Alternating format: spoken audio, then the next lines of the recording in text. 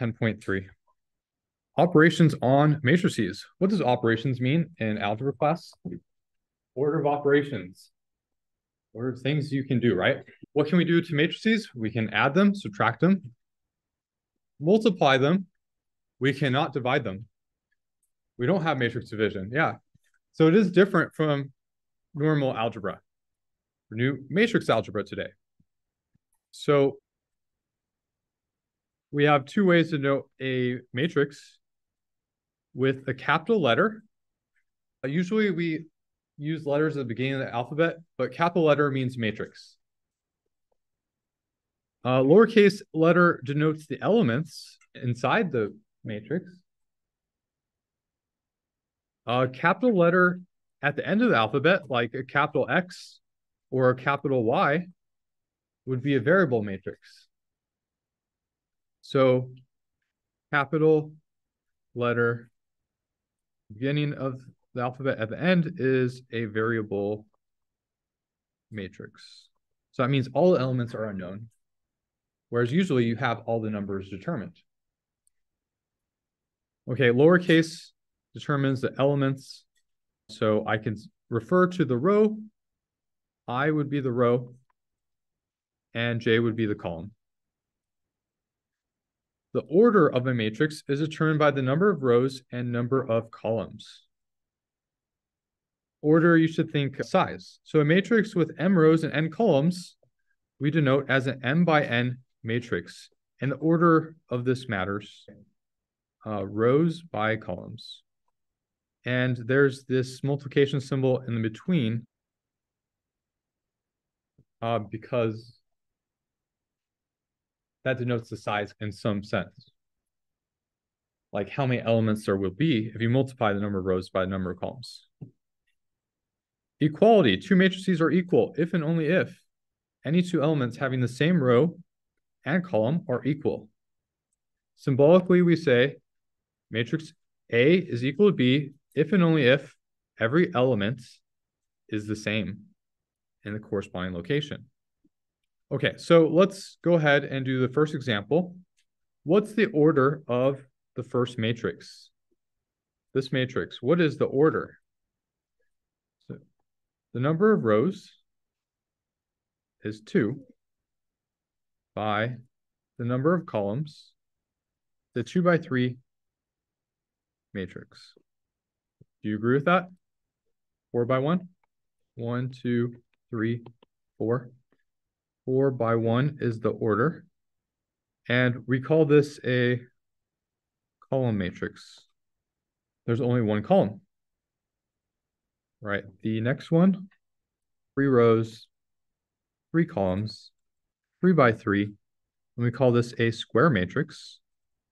Finally, what's the dimensions of this one, or the order? 1 row, 3 columns, and we call this a row matrix. Not too bad, just applying some vocab. Let's define our first operation on a matrix. We're going to take a matrix and we're going to multiply it by a scalar. A scalar is just a real number times a matrix.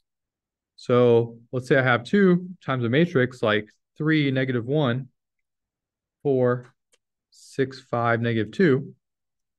Right? This could be like 2a, and the number is called a scalar.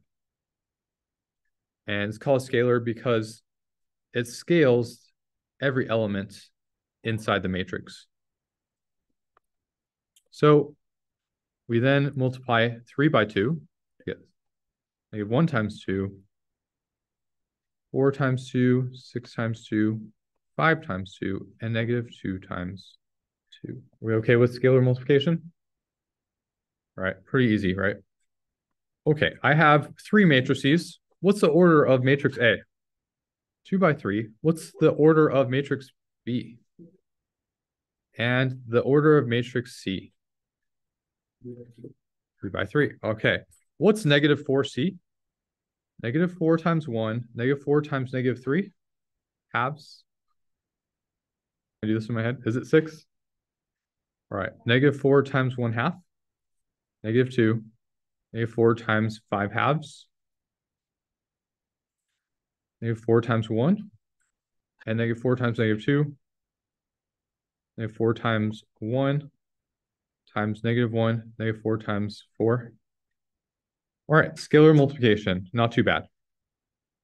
If we have multiplication, we can do the opposite of that. What's the opposite of multiplication? Yeah. Multiplying by reciprocal. Yeah, or if we're talking about something without an equal sign, we'll just say factoring. Okay, so let's factor out 1/2. Let's say I don't like the fractions, so I could factor out the 1/2. So factoring out 1/2 is close. Dividing by 1/2, which is multiplying by 2. So I'm going to take every element here and multiply by 2. So let me write that. Dividing by 1/2 is same as multiplying by 2. I'm factoring out 1/2 from every term, so I ask myself, what is 1 divided by 1/2? Or in other words, what's 1 times 2? What is negative 3 halves times 2? 1/2 times 2? 5 halves times 2? 1 times 2? Negative 2 times 2? 1 times 2?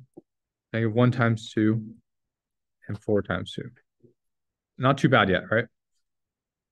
Let's add something else. We can add matrices together. We can add matrices that have the exact same dimensions or order. Exact same. If it doesn't, we can't add them. So you just add the elements that are in the same location. So let's go ahead and add 2a plus b. Actually, do I want to do that? Or do I want to do something else? Let's actually do matrix algebra. Solve for the variable matrix x in the equation 3x minus b is equal to 2a. First thing I'm going to do is isolate x using matrix algebra, and then I'm going to plug in to try to evaluate it. We can add and subtract matrices, and we can multiply by inverses of scalars. If I want to get this by itself, what would I do to this other term? I would do the additive inverse of negative b, which is positive b. And I'm going to add b to both sides. So we get 3x is equal to 2a plus b. My next step is to multiply by the inverse of 3, which is what? Multiply both sides by 1/3 to get x is equal to 1/3 times 2a plus b. And what we'll learn in a second is I can distribute the 1/3, but I'm going to leave it undistributed for now. And now this is what I want to evaluate given a and b from before. 1/3 times 2 times what is matrix A? 2, negative 2, 3, 1, 3, negative 4. So I'm just copying that from above here. Okay, plus matrix B, and I'll copy it. That would be 5, negative 2, 6, negative 2, 3, 5. What's the first thing I should do here? Distribute the 2 into the first matrix A. This looks like something we've done before. 4, negative 4, 6, 2, 6, negative 8. Now we're doing our first matrix addition. In order to do this, we add the numbers that are in the same location. I'm going to do, what's 4 plus 5? What's negative 4 plus negative 2? 6 plus 6. 2 plus negative 2. 6 plus 3. And negative 8 plus 5. And then we'll finally multiply by 1/3 to get 3, -2, 4, 0. How do you feel about matrix algebra? It's a little bit like normal algebra. There's some things that we can't do. For instance, we can't divide by a matrix, but we can divide by a scalar. Okay, then it's asking what's a plus c? And so to look at a plus c, we'd say A is a 2 by 3 matrix, C is a 3 by 3. And because they're not the same, say we cannot add these two matrices together. Any questions about this? Negative A and A are called additive inverses. That is, they're opposites because we'll get the additive identity. Once we have an additive inverse defined, we can subtract matrices that have the same dimension or order. In order to subtract two matrices, A minus B, we'll define this as matrix A plus the inverse of B. And so we just have addition again. And the zero matrix is denoted with a capital O. And it's whatever size we need it to be. So I could say, what's matrix C plus matrix with the zero matrix? What size would the zero matrix be? And the C is 3 by 3, so this would be 3 by 3 in this scenario. What does that mean? 1, 2, 3 zeros, 4, 5, 6, 7, 8, 9 zeros. Because that's what I need it to be. And the nice thing is if I add this together, what do you think I get? Yes. The additive identity element, so C is unchanged. Likewise, I could do matrix A plus the zero matrix, in which case the zero matrix has what dimension? 2 by 3. 0, 0, 0, 0, 0, 0. And we get matrix A back. So what are properties of matrices? When we add two matrices, it's commutative. I can flip the order of addition. Matrix addition is associative. I can add B and C first or A and B first and get the same answer. The additive inverse, they cancel each other out to make the zero matrix. And if you add the zero matrix to matrix, you get the original back. What's the difference between lowercase letters and capital letters? Yeah, lowercase is just, yeah. So I said two things. I said it's a scalar and an element. So I needed to not confuse you guys here. The difference between A and Aij. This is a constant. This is an element in matrix A, capital A. So for instance, A12 is the first row, second column. What is that number? Whereas this is just some number and it's always that same number. So in this case, B and C are just real numbers, constants. And this is a matrix. So it's telling me that I can distribute the matrix A to both those constants. I have distributed property. What's the difference between that line and the one that follows after it? Now I have a constant and two matrices added together, and I can distribute the constant, CA plus CB. And then I have associative property of multiplication with scalars. So I could multiply B times matrix A first, or I could multiply the scalars first. And I'll get the same answer. I multiply scalars first and then multiply by A next. Any questions about this? Let's do example 3. So I'd like to use these rules to simplify first. How can we simplify this? I can distribute the 1/3. I can. I don't have to. I can do something else first. The zero matrix times any matrix is itself.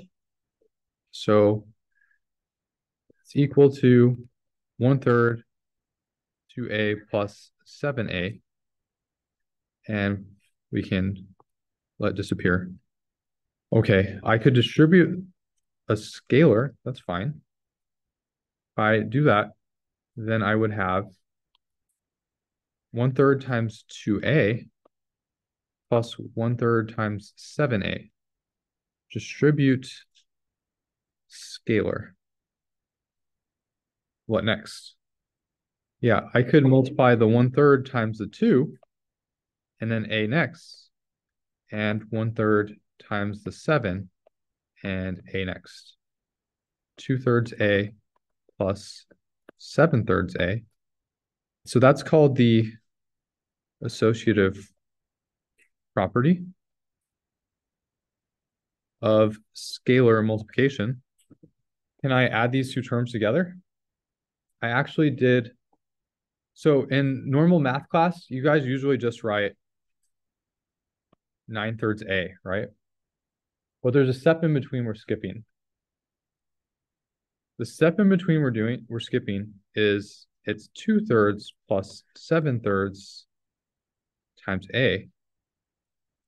I'm factoring out an a, which is the distributive property, right? So we're used to distributing an a to two terms, but it's the same thing to go backwards. They're equal to each other. So I factored it out, which is equal to 9/3 a, or 3a. And that is 3 times 2, -2, 3, 1, 3, -4 is equal to 6, -6, 9, 3, 9, -12. So it's less work. We can use these rules of algebra to cut down on the work. Any questions about this? Yes. Yes. Because there's things that we can't do with matrix algebra, which I haven't talked about yet because we haven't talked about matrix multiplication. And that's where things really fall apart. Okay, matrix multiplication. The product of a row matrix and a column matrix. So we can multiply a row by a column. And what we're going to do is just multiply the first terms of each. What's A1 times B1? And then we're going to multiply the second elements. What's A2 times B2? And you do this for all of them. So you get the end, AN times BN, and you add all of them together to make a single number. Add all together to get a single number. All right, I have a philosophical question for you. Is math discovered or invented?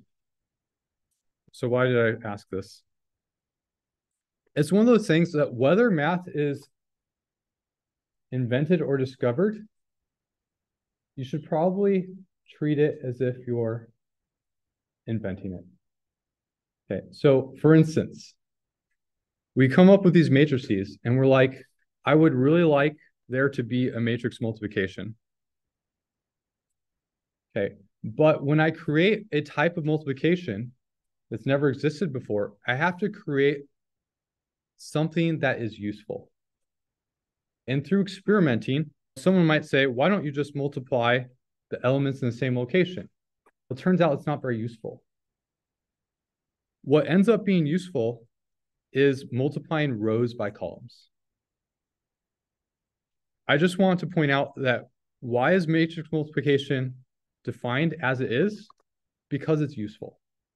Let's go ahead and practice this first one. What is 2, 3, 5 times 1, 4, -6? 2 times 1 plus 3 times 4 plus 5 times -6. So when I multiply a row by a column, I get a single number because I add all those products together. What's my answer? I believe you. -16. Any questions about this? This does have some geometric meaning that if you care about it, you should take linear algebra. The product of two matrices. Okay, let's define the product of two matrices. Let A be of order m by n, and B order n by p. Then A times B is a matrix of order m by p. So the order of multiplication matters because the results will be changed depending on that order of multiplication. We multiply each row of A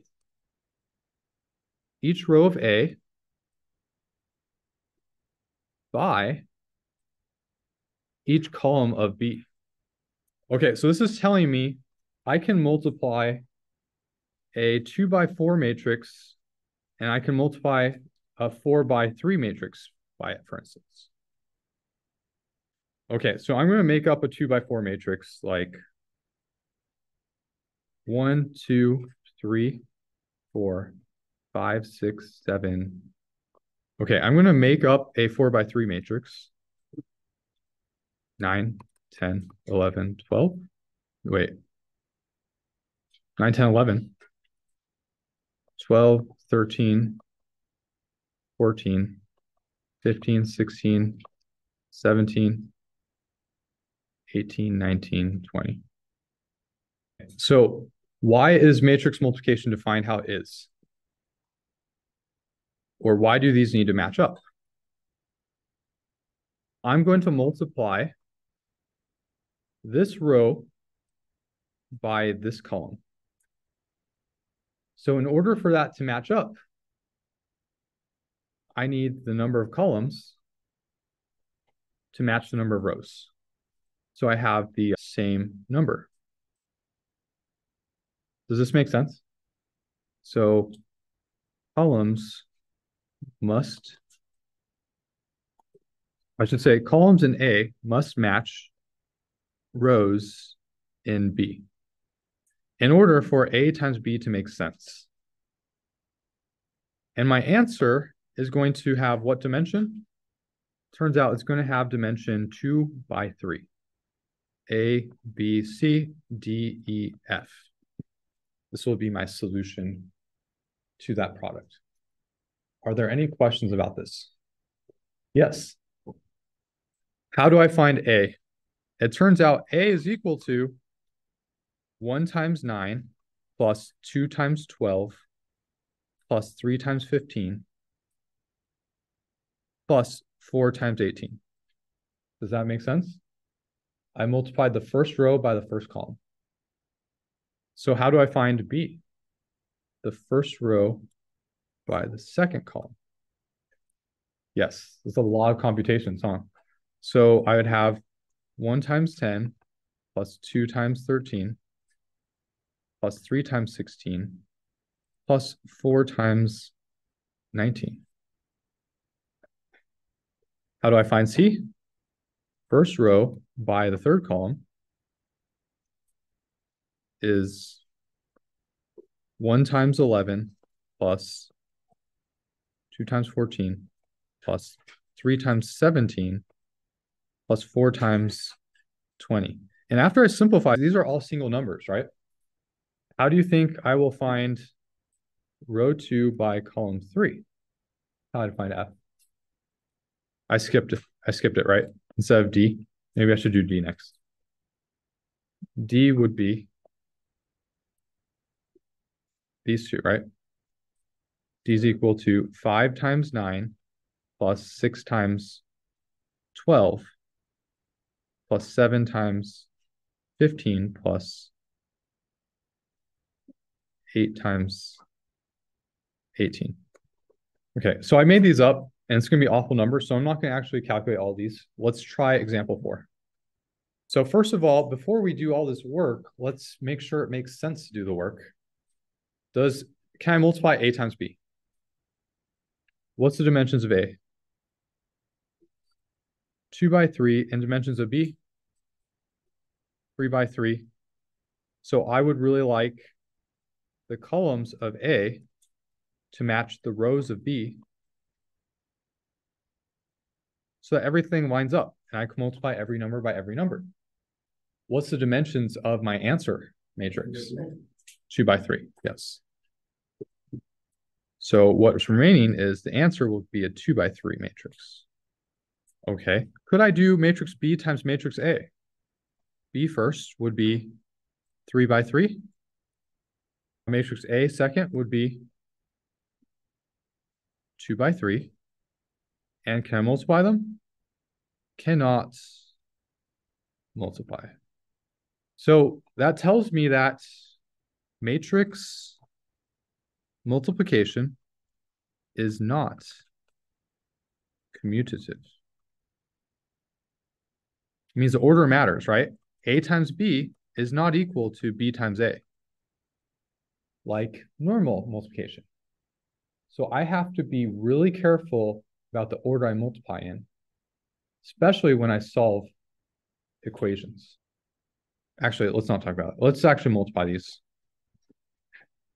Answer to this will be the answer is a 2 by 3 matrix.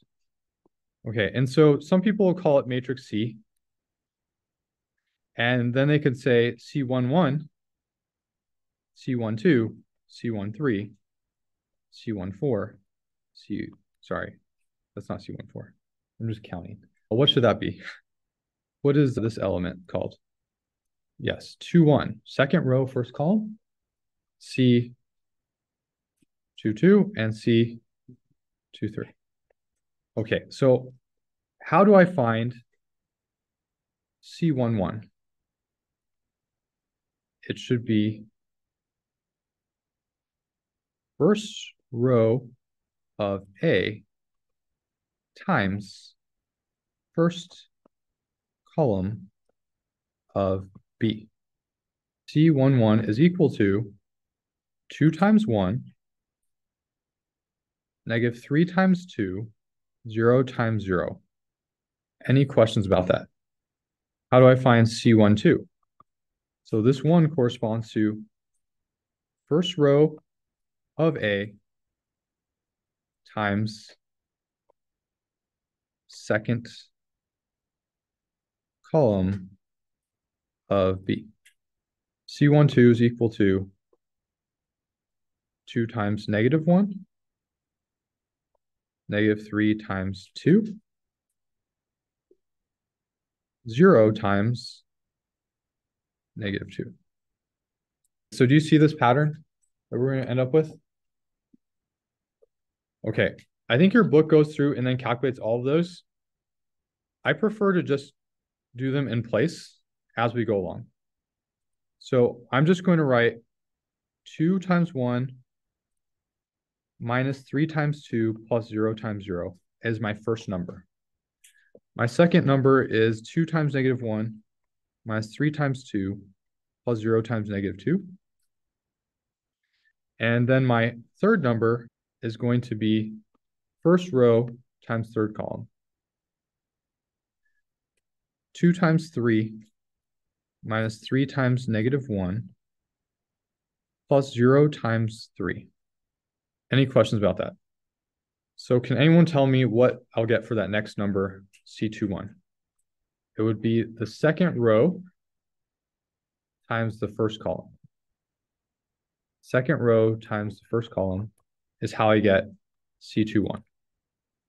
So that would be 4 times 1 plus 6 times 2 minus 1 times, how do I find C22? Second row times second column.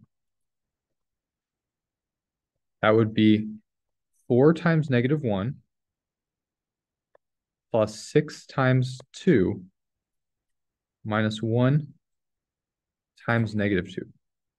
So it's really easy once you know the sequence of things, but it's something that you won't be able to come up with on the test if you forget how to do this. And what's the last number? Second row by third column.